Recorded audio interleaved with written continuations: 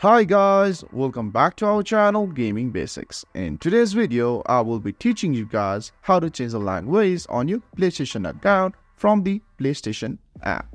So at first, just open your phone, and as you open your phone, open your PlayStation app.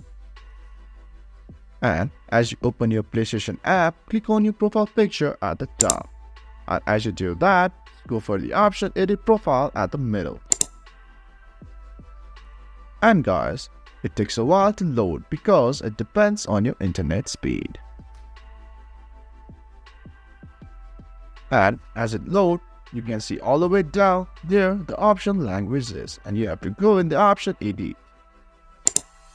And as you do that, just go in the option Primary Language and select any of the language you feel easy with it. So guys, that's how you change the language on your PlayStation account using the PlayStation app. If you find our video helpful, please leave a like and please do not forget to subscribe our channel.